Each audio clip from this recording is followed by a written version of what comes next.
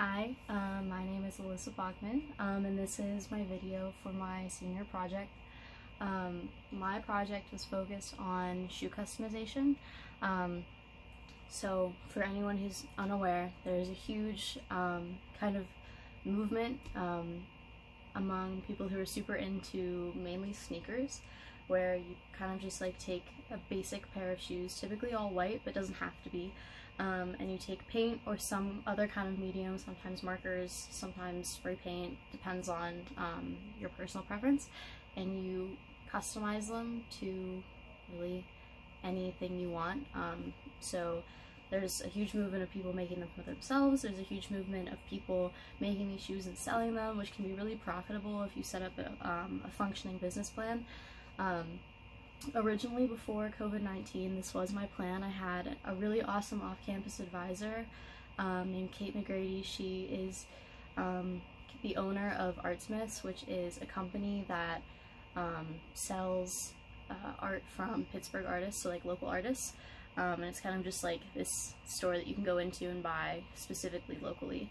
And her job mainly is working with artists to figure out how to price their art, the best ways for them to sell it. So for me, it would have been really, really helpful in forming a business plan. But because of everything, this obviously could not happen the way that I intended, so I had to alter things a little bit. So instead of doing a business plan and taking what would be called commissions for my work, I decided to focus more on the research aspect of just, what can I learn about shoes and customizing and everything. And also just, making a couple pairs that I can wear for myself. So in terms of my blog posts, I talked about a lot of stuff. My very first one was about the history of Nike. Nike is pretty much the go-to brand for customizing, specifically the Air Force One, although definitely not the only shoe that people use. I can show you, this is a really beat up version of the Air Force One without paint, really old, totally beat up. This is my second pair, and it's dead. But so that's what they look like normally, except just ignore all of how worn it is. So that's the main pair, I would say. I would say second to the Air Force One is probably Vans, specifically slip-on and like the old school kind of high-top Vans. Those are the ones that I've used. So those are, I would say, the top three. There are some other like Air Maxes and stuff that, by Nike, and occasionally Adidas makes their way in there. But the top three definitely are by Nike and Vans. So I started with talking through the history of Nike, kind of how the Air Force came to be, how Jordan Brand came to be, how the company itself came to be. So that's a really interesting kind of story if you feel like sitting down and reading that.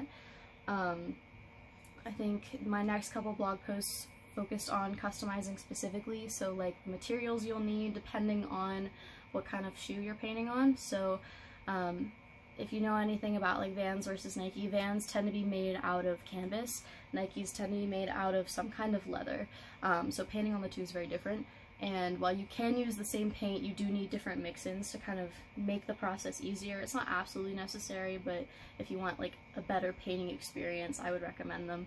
So I talked about that. I talked about all kinds of other ways of customizing. So, there are artists that use glitter, there are artists that use, like I said, spray paint,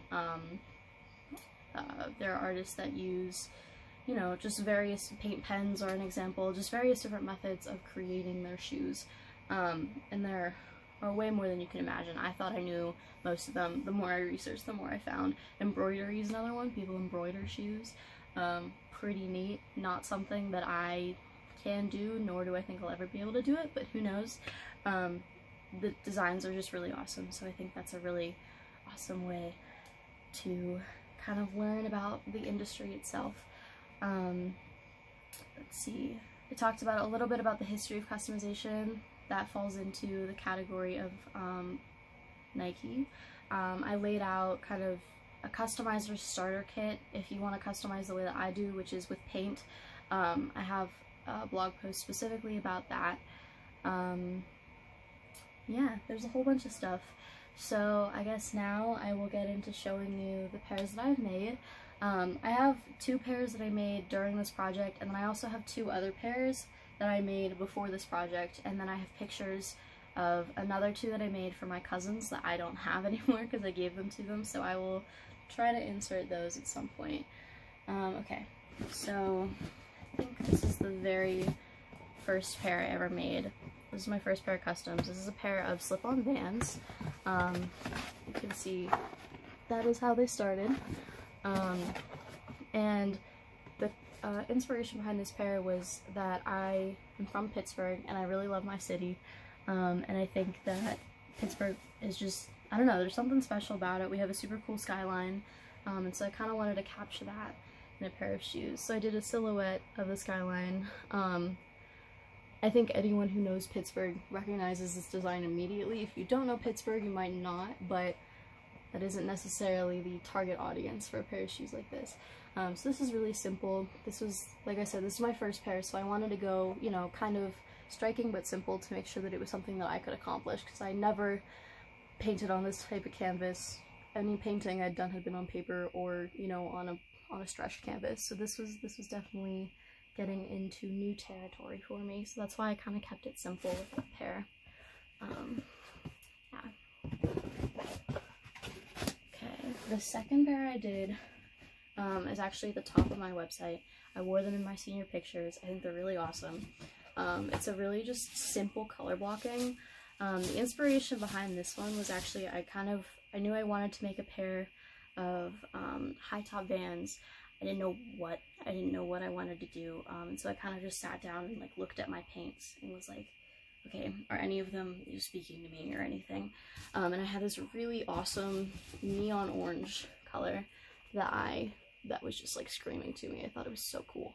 And so I did this neon orange paired with like this denim blue color that I had to mix, and then I ordered these replacement shoelaces that say shoelaces on them. Anyone who knows any of the Off-White collaboration designs knows that kind of tag. So yeah, I thought they were really cool. I don't know if they would necessarily pass for an Off-White Vans collaboration, but I'm really happy with the way they came out, and I think they're a pair that surprisingly you can actually match with a lot. They just kind of have to be the center of an outfit. So those are neat. So the next pair is a pair that I actually made. This is the first pair I made during this project.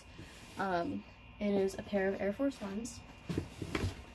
And the inspiration behind these was that I have played guitar for as long as I can remember. I think I started when I was 6, really started taking it seriously about 5-6 years ago, but it's become something that has really become an outlet for me. I actually looked at multiple different ways of incorporating guitar into my project instead of shoes, but ultimately I ended up going on this route anyway. But I wanted to make a pair of shoes that represented my love for music and my love for guitar. So I thought the best way to do this, after brainstorming for a while, was to take inspiration from the guitar pick that I have used pretty much my entire length of playing. So I have used the Tortex, it's the yellow pick, the 0.73mm, for as long as I can remember, and it's just this really, it has this really awesome kind of logo, iconic design, I think. So this is what I came up with. This right here, you can look, this is the actual pick. So that is the Tortex logo. And I transferred it onto the shoe. So it's got some black and yellow color blocking. And then I did a lace replacement as well as an aglet replacement. So that's silver. I had to glue these pieces on. And I also took the Air Force One tag from the original pair of laces and put it on these, because I thought it's kind of something really special about the shoe that I wanted to keep. My favorite part is definitely the actual guitar pick that I attached. Both shoes have it. I think it's just a really fun, I don't know, way to make sense of the design for people who aren't aware of what Tortex is. Like I said, I've used this pick for I think going on 12-13 years now, and even my dad was like, I don't know what Tortex is, and I was like, you do. But so I added that so that people can kind of understand the point of the design. Yeah, so I was really happy with how these came out. I think they look really clean. I think they kind of speak for themselves. They're really stunning. So those are really awesome. And then the final design, which I think is probably the pair that I am most proud of, is it's another pair of slip-on Vans, and this one is inspired by my dog. So my dog is a rescue pit bull.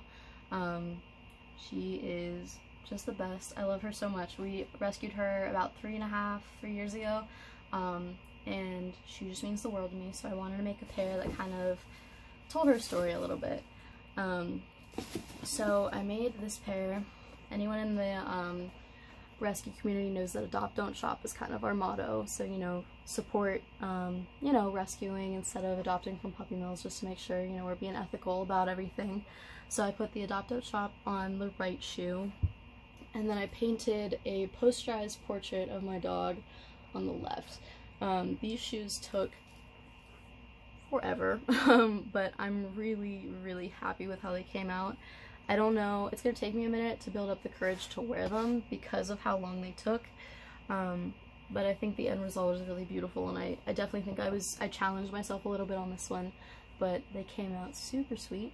And then on the back too, I have these little paw prints because, you know, puppy dogs. So yeah, so that's the final pair. I was gonna make another one, but I kind of ran short on time. When I initially laid out the schedule, I did not anticipate painting my dog on a shoe, so went a little bit overboard there, but it's okay. So yeah, that is my senior project.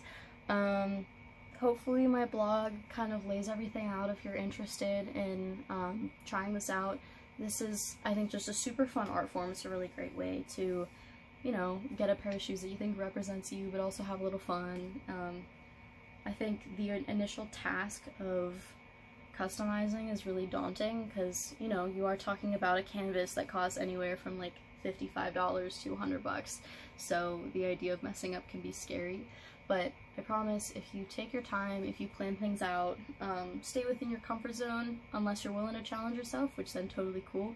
But I would say for your first couple pairs, stay within your comfort zone. Do things that you think you know, you're confident about, because the more confident you are about the design, the better it's going to come out. But yeah, I recommend everyone to try this. I think it's a really fun way to kind of express yourself, especially now that shoes and clothes and everything have become so commercialized and so much, you know, mass production and everything. It'd be really hard to make sure that your outfit represents you. So I think this is a really cool way to ensure that you are doing that. Yeah, thanks for watching.